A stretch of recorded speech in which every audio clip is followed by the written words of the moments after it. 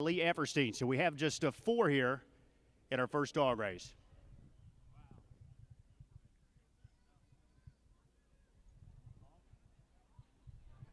And upstairs, if we get the finish line lights on, please.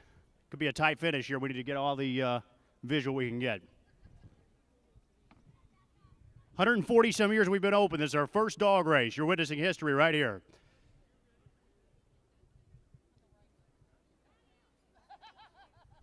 All right, so are we all set at the gate?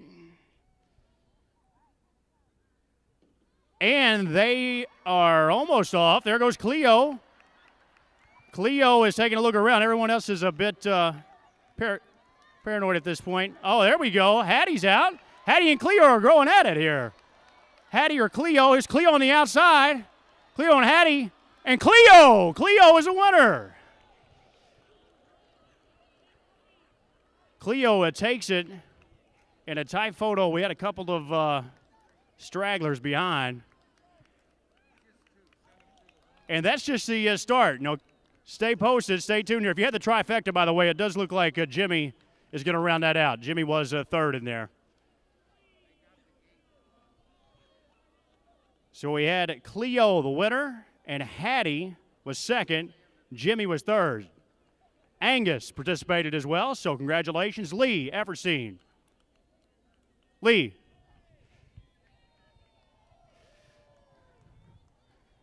We're going to have a winner's circle presentation over here for Cleo. And if you thought that was fun, we've got 2 wiener dog races. The top 4 in each of the wiener dog races are going to come back for an 8-horse field in the championship. And we have 8 dogs in both of the wiener dog races. It was very fun with 4. I can only imagine 8.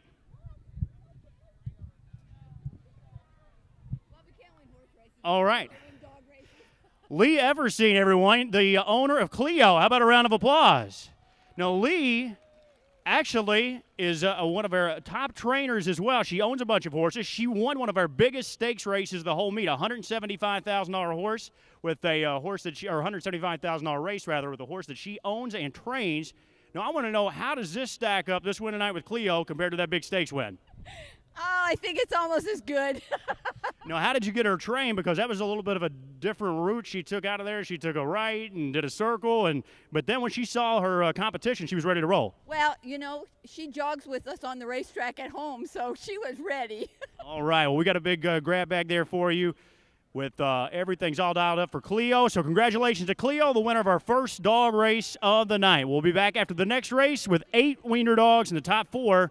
We'll come back for tonight's championship.